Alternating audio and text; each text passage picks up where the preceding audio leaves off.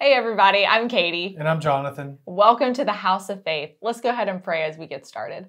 Lord, thank you so much for your faithfulness. Thank you for your love, for your grace, for your mercy. Yes. Lord, thank you so much for giving us wisdom, for giving us clarity, direction. Yes. Thank you, Lord, for opening the eyes of our heart to understand, to hear your voice, Lord, to be led by the Spirit.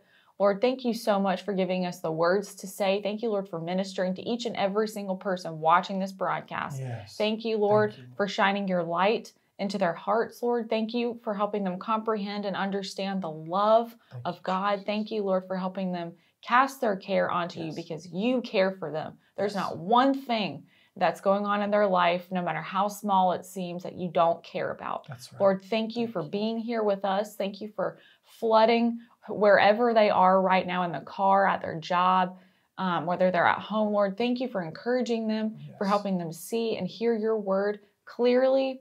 Thank you, Jesus, for your love and for ministering to each and every one of us through this broadcast. In Jesus' name, amen. Amen. Well, man, I'm excited about this week's broadcast. We're kind of continuing the our subject of casting your cares. Yeah. And so let's go ahead and get started. We're going to read Psalm 118. We're going to start in verse 5. And it says, "Out of my distress, I called on the Lord. The Lord answered me and set me free. The Lord is on my side. Yes. I will not fear. Yes. What can man do to me?" And this is kind of going to be like the main scripture that we're kind of going with today. And especially the part about I will not fear. Yeah. So we have the option to not fear. Yeah. And we can make that decision before the opportunity to worry and fear even presents itself to us. Yeah. We go ahead and say, I will not fear. I'm making that choice now up front that I'm not going to fear. Yep. So when the opportunity comes, I've already made my decision that it's not even an option for me to fear. Yep. And so it just makes it easier whenever those circumstances come in for us to just say, okay, well, I've already made my decision. That's not even an option here. Yep. And the Lord's going to help you. And we don't fear when we remember his faithfulness, when we're thanking him. That's kind of what we ended the last broadcast with, is thanksgiving. And remembering his faithfulness, remembering those things that he's already brought us through. And there's no limit to what you can believe God for in the future. That's right. And in verse number 5, it says, I called on the Lord in my distress. Mm-hmm. If you'll just get into the practice of doing that when you're distressed, when there's things going on, when there's an opportunity to give into worry. Right. Instead of just, thinking about it, dwelling on it, call on the Lord in your distress, when you're going through something, when there's things that are attacking you, when there's an obstacle or a challenge that's presented to you, call on the Lord. Yes. Give him a call. Yeah, and he hears you. That's right. He not only will hear you, but he will answer you. Yes. And that's so good. And the New King James Version of this verse actually says that he sets us in a broad place. Yes. He takes us out of the pressure. He lifts us above the pressure, above the circumstance, above the challenge, whatever fear and worry is trying to grip you. He brings us out of that. Yes. And he sets us in a broad place. That's right. With his loving sweetness, his grace, and his mercy, he is there to answer your prayers. Yes.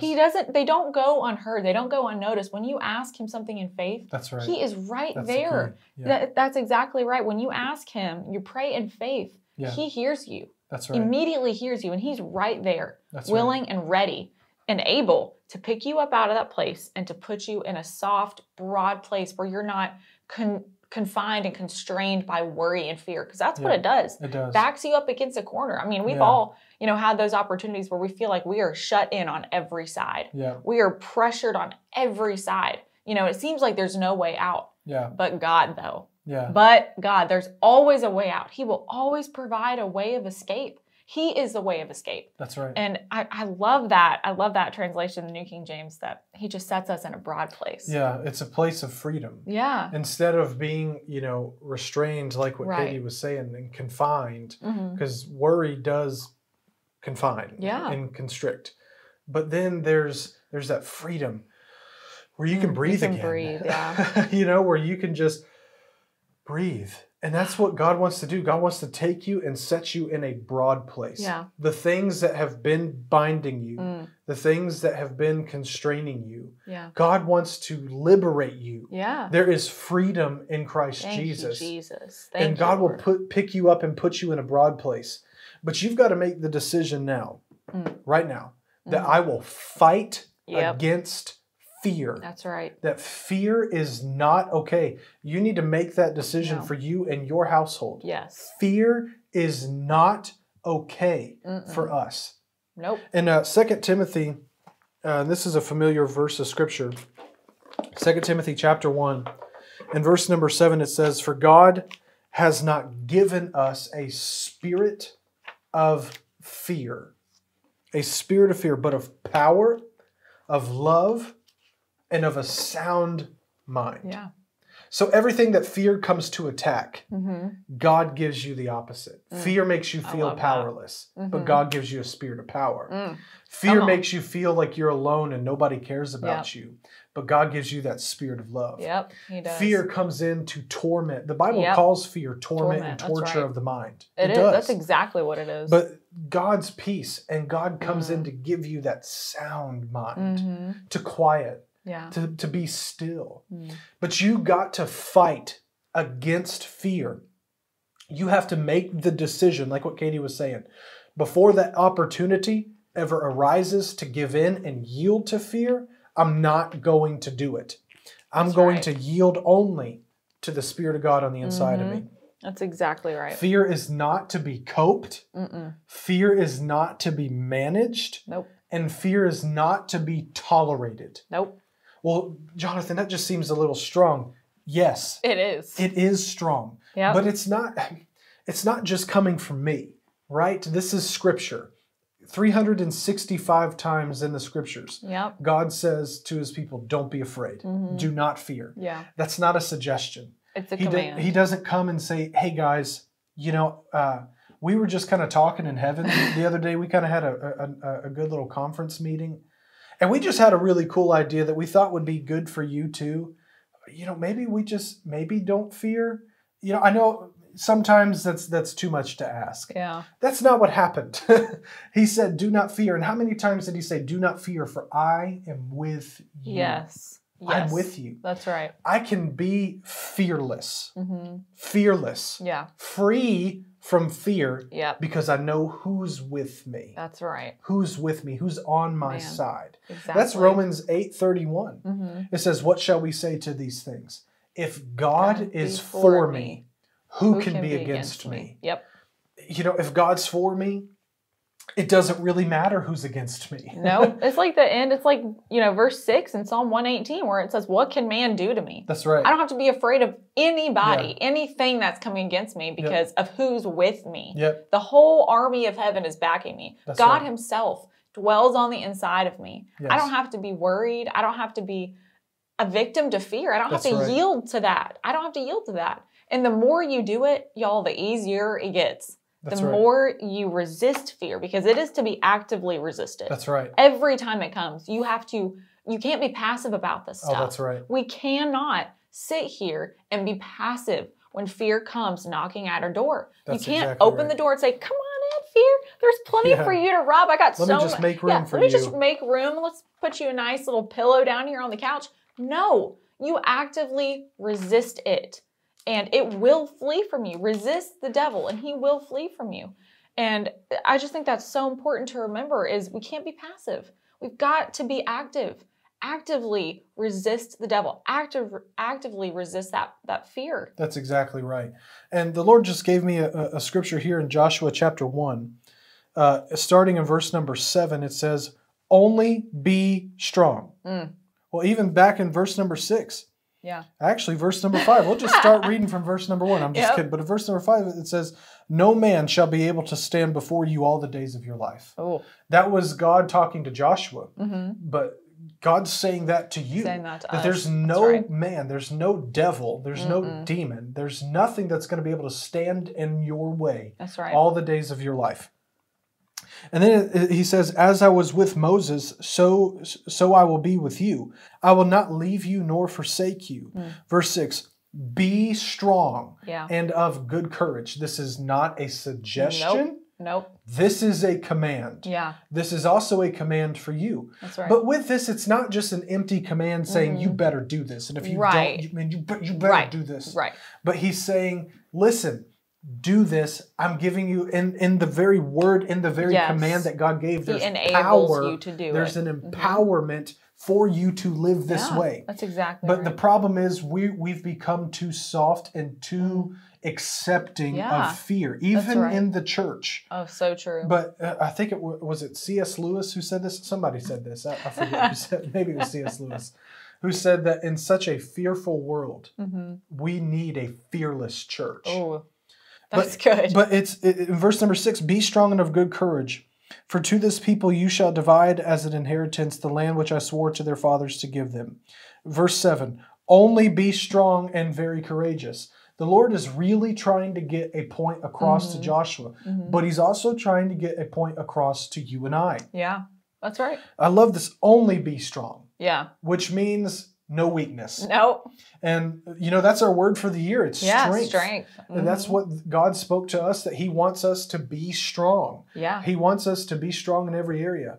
That doesn't mean that we don't have moments where, man, I just feel like I got nothing left. Yeah. But thank God you've got a source of strength in God that'll come in and infuse his strength into you. Yeah, well, his word says to be strong in the Lord and in the power of his might. That's right. So we can know that, okay, in ourselves, in our flesh, in our physical, us by ourselves, there's no power there. Yeah. We're not capable. That's where worry comes from. Yeah. I'm comparing myself to the mountain. I'm comparing myself to this need that I have, and it's not measuring up. It's not measuring up. But when you know who's on the inside of you, that power is released. He enables us to have no fear. He enables us to have power. And we're supposed to be, we're supposed to put aside our flesh and to yield to the Spirit. Yeah. So our spirit, when we're unified with Christ and we have that relationship developed on the inside of us, we're strong in the Lord. That's right. And in the power of his might. So we could always fall back on that. That's right. And when God's saying this, only be strong and be very courageous, is he telling Joshua, or is he telling you to do something that he knows you really can't do? Mm-mm. No. He would never. That'd God's be cruel. not doing that. God knows that this is possible, right? That's right. So, but he's giving you a command. Only yield to strength. Yeah. Only yield to courage. Right. We've got too many cowardice Christians who are full of the power of God. Yeah. You've got the same life and power that raised Jesus up from the dead that's living inside of you. Yeah. But we are so forgetful of that. Are we living? Easter's coming up, Resurrection Day. It's next week, and are we living as though the resurrection happened? Right. Are we living our life as though the resurrection actually took place? But when God's giving you a command like this, and then he said in verse number 8, this book of the law shall not depart from your mouth, but you shall meditate in it day and night, that you may observe to do according. Yep. That whatever God's word says, you can do it. Yep. There's power to do it. Yeah. You may observe to do all according to all that is written in it. For then you'll make your way prosperous, and then you'll have good success. And then in verse number 9, he's really trying to get this point across to Joshua and to us still. Have I not commanded you? Be strong and of good courage. Yeah. This is a command. But listen, you can do this. That's right. You can live a courageous life. You can live a strong life. One of the things that I think we've become too okay with is the fact that we can just say, well, whatever happens is going to happen. Whatever's going to be is going to be. And that's just not true, because we can go according to the word of God. Yep. What did he say? Because whatever he said, I can do it. Yeah. And he's saying, have I not commanded you, be strong and of good courage. Do not be afraid, nor be dismayed. Why? Why? For the Lord your God is with you wherever you go. Yes. Man, that's powerful. So good. He's commanded you to be strong. Man. But he's commanded you to be strong because he's asking you to remember who's with you. Mm-hmm. He's asking you, me, he's asking us, don't be afraid, don't be dismayed because I'm with you. You need to remember that. That's right. So when you're facing a challenge, when you're facing an obstacle, when there's an opportunity to fear, mm-hmm. we remember, now wait, God's with me. Yeah. Why would I be afraid of this? Yeah. You remember your covenant mm-hmm. with the Lord your God, and you don't get swayed by these things. Mm-mm. But instead you say, no, I'm going to be strong. But again, I think, and this is the point that I was going to make just a moment ago, I think we've become too okay with willful weakness. That's it. That you think about it, when God's saying you be strong, right? Be courageous. For me to be weak is my choice. Yeah. I've chosen this. Yeah.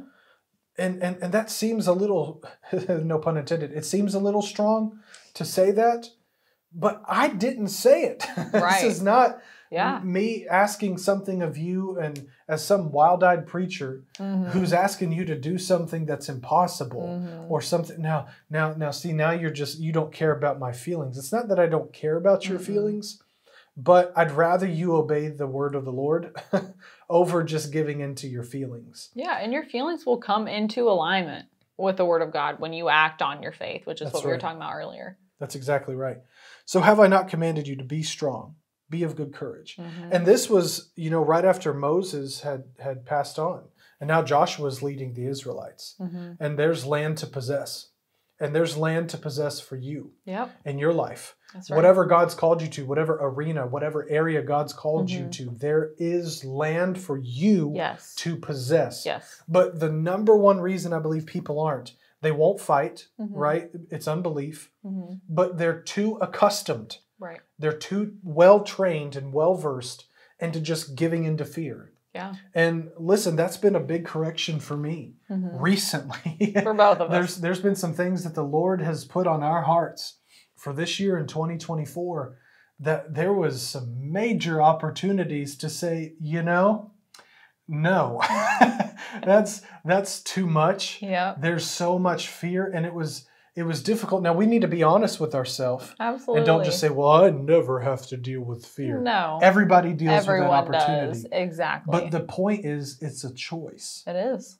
Whether I give into it or whether I yield to the Spirit, yield to faith instead of the fear. Yeah. And that's what, in Mark chapter 5, what Jesus did with Jairus. When Jairus received word after Jesus healed the woman with the issue of blood, when Jairus received word from someone in his house that his daughter passed away, and they said, why trouble the teacher any further? Why trouble him any further? It's over. They didn't see him as a Lord. They didn't see him as the healer. Yeah. They were like, oh, he's just teacher. He's just a don't teacher. bother him. Yeah. And it was over to them. This was over. There's no hope. Yep. This is done. Our worst fears have come to pass. Yeah. This is it. Yeah. So let's just come on home and let's just accept defeat. Yep. Fear always pushes you to accept defeat. Yep. Always. That's right. It does. But faith is the victory that overcomes the world. That's right. Faith is the victory. It's not even that it's going to produce the victory. It is your victory. Yeah. Faith is the victory that overcomes the world. But when Jesus heard that news that was given to Jairus, and these are the first recorded words we have Jesus speaking to Jairus. Earlier Jairus spoke to Jesus and said, my daughter lies at the point of death, come and heal her. And it just says Jesus went with him. There was no conversation, nothing. But the first recorded words we have from Jesus to Jairus is, do not fear. Yep. Only believe. Yep. Only believe. And this is kind of what, God was telling Joshua, that do not fear, do not be dismayed. You only be strong. Yeah. You only be very courageous. Right. And you hear that same command for you today, and you just make that decision in your family, in your business, at your job, at school. Listen, I know there's so many opportunities nowadays to give in to fear that, and I hear it said so often, even from people in the church, well, the world's just so crazy. You never know what people are going to do. And that's true.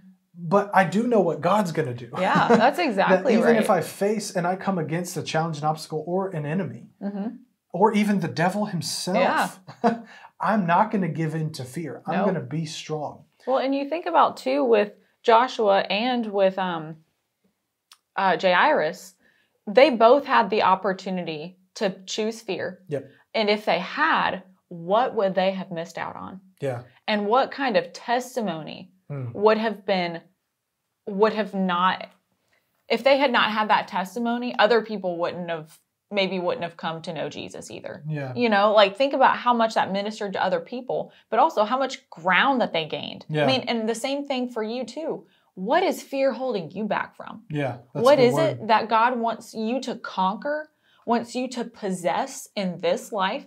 What is the plan that he has for you that fear is keeping you out of? Because that's exactly why the children of Israel didn't enter their promised land, because of their doubt and unbelief. Because, I mean, they were afraid of the giants. They were like, the giants are going to overtake us. They're way bigger than we are.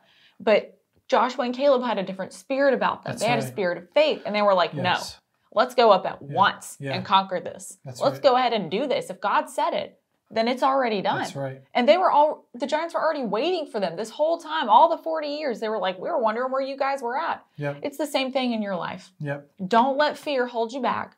Don't let the devil get in and tell you that there's nothing for you to conquer, that you need to quit being greedy. You need to quit wanting more. You need to quit pursuing excellence, pursuing the plan of God for your life, because it's just too much. That's too much. How dare you think that you deserve that? We don't deserve it. But God gave it to us as a free gift. Yeah. And it's time for us to possess what God has provided for us. And whatever he's given to me by grace, you best believe I'm going to possess it by faith. That's right. I'm going to. Yeah. And people say, well, just do it, do it afraid if you have to. No, I'm going to resist the fear. I'm going to deal with the fear. Yeah. It's a spirit. Fear is not just an emotion. No. Fear is not just a feeling. That's right. Fear is a spirit. And I'm not going to evil. tolerate it. Yeah. It's from the devil, which means I want nothing to do with it. And I'm not afraid of the devil. Nope. You shouldn't be afraid of him either. I love that story. Was it Smith Wigglesworth or Lester Summerall or somebody? One of those. I think it was Smith Wigglesworth, where he woke up in the middle of the night and he looked over and he saw the devil in his room. He saw the devil himself sitting in his room. And he said, "Oh, it's just you." And he rolled over and went back to sleep. You can be have that same kind of tenacity, that same kind of fearlessness. Boldness, Even with the devil himself, he's not scary. You don't have to be afraid of him. Listen, he is afraid of you. That's exactly when you come to know who you are and what you have in Christ Jesus, and that greater is he that's in me than he that's in the world, he is afraid of that. He's afraid of that revelation becoming real to you. Yeah. But the moment it does, something ignites inside of you. Exactly. And you become like Joshua and Caleb and say, let's go up right now. Yes. Let's not even waste any time. Let's go up at once.